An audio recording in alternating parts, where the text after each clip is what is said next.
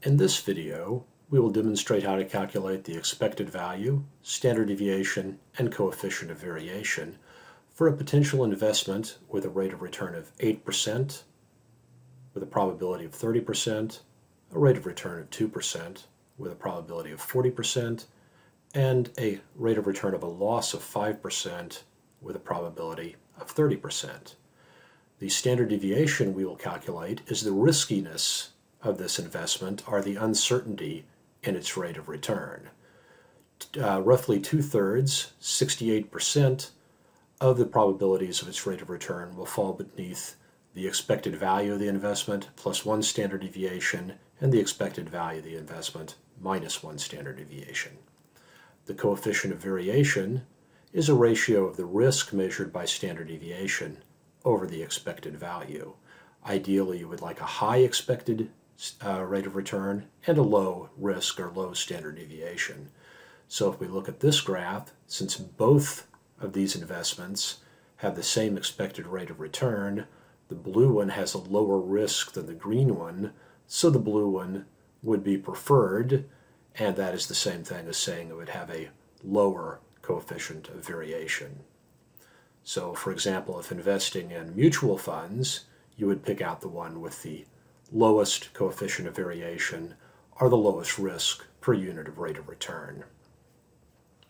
For our particular investment, when we first calculate expected value, we need to take each probability times each rate of return and sum them. A probability of 0.3 times a rate of return of 0.08 gives us 0.024. 0.4 times 0.02 is 0.008, and 0.3 times negative 1.05 is negative 0.015.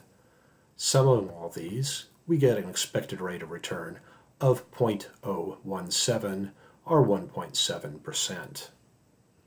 To calculate the variance, or the standard deviation squared, we take each probability times the individual rate of returns minus this expected value squared.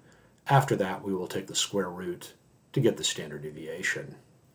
So for example, for our first rate of return, 0.018 minus 0.017 gives us 0.063. 0.02 minus 0.017 gives us 0.003, and negative 0.05 minus 0.017 gives us negative 0.067.